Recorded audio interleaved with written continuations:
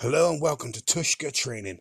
Today we're back in repo with a quick forum tip for forum user Aviavi, who had an interesting problem he needed a solution for, and that is that he wanted to insert a bunch of samples, um, one after the other, directly into the timeline. It's not normally possible, but there is a little trick to doing this.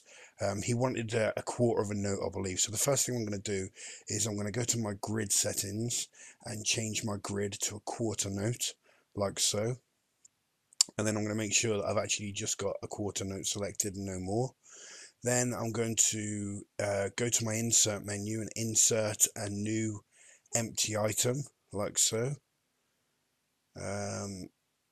Then what we'll do is we'll go to the item properties and turn off loop source like this.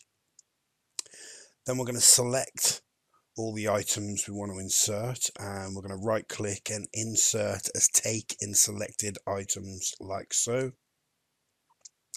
Then the next thing we're going to do is we're going to right click and we're going to go to our take options, and we're going to explode all takes in order, like that.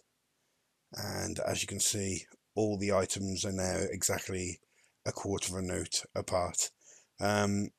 It isn't the best way of doing it, but it's one way that's maybe worth trying. I hope you enjoyed the tutorial, and we'll see you on the next one.